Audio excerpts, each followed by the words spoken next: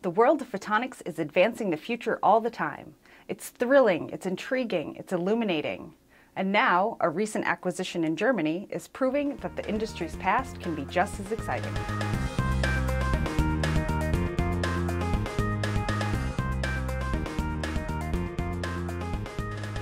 Hello, welcome to this episode of Light Matters. I'm your host, Justine Murphy.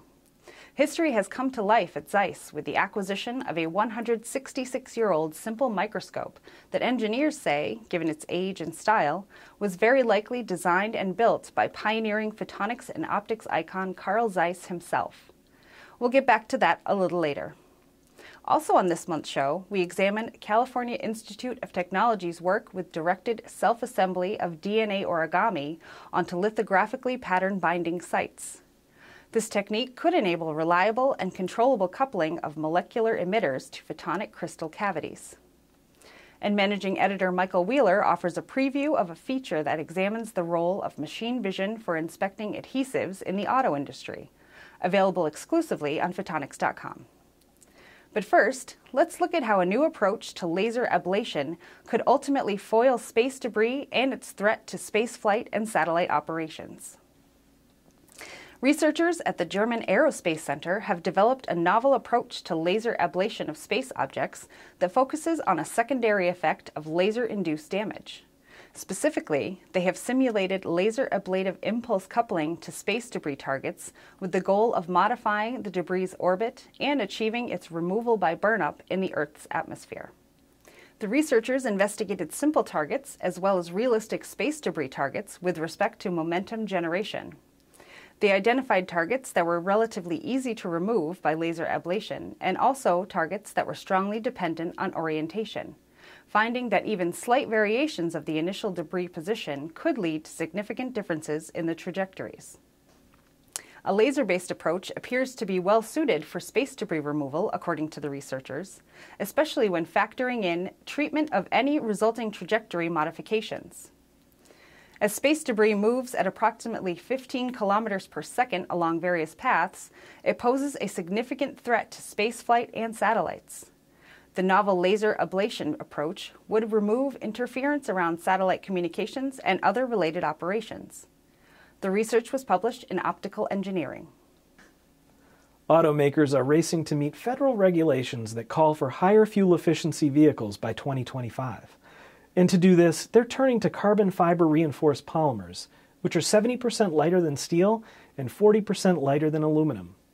To join carbon fiber body parts as well as powertrain components, manufacturers are using adhesives that are stronger and lighter than conventional rivets and bolts. In September's web exclusive, Industrial Photonics editor James Schlett examines how machine vision is ensuring that adhesives are placed on a part's surface in the right location and that each bead is the appropriate width and height. Manufacturers have a growing list of options, including 2D systems for after the glue is dispensed and in-process 3D systems that combine lasers and imagers that provide volumetric information. Don't miss Machine Vision Helps Adhesive Trends Stick in Auto Industry by James Schlett, exclusively on photonics.com. If you're not already subscribed to Industrial Photonics, your global resource on lasers, sensors, machine vision, and automation systems, you can do so for free at photonics.com/subscribe. Scientists at Zeiss in Germany are holding a piece of history in the palm of their hands. The company's corporate archives department has acquired a simple microscope from Lahntal, Germany resident Manfred Eichel, who had purchased it at a pharmacy closeout sale when he was a young boy. Many years later, he has discovered what a rare piece of history this microscope is and has offered it to Zeiss. The microscope dates back to 1850, so it is highly likely that it was designed and built by Carl Zeiss himself. The pioneering legend opened a small workshop for precision mechanics and optics in Jena in 1846. The following year, he began producing simple microscopes. The newly acquired historical microscope is secured onto a wooden base and features original lenses, hand supports, and a rotating diaphragm. It has no discernible serial number, but it has been very well preserved. The device is the first of its kind in the company's collection of historical instruments. This rare artifact will be part of a touring exhibition called Carl Zeiss, a Visionary Entrepreneur, that will begin at the Gertag Gallery Mall in Jena on September 5th. It will then go on display at the Zeiss Microscopy Customer Center alongside other historical microscopes. Next month marks Carl Zeiss's 200th birthday too, making this acquisition of the 166-year-old microscope all the more exciting. A tiny reproduction of Vincent van Gogh's Starry Night painting has demonstrated the possibility of reliable, controllable coupling of molecular emitters to photonic crystal cavities, or PCCs. A team at the California Institute of Technology fabricated the image through the self-assembly of DNA origami onto lithographically patterned binding sites.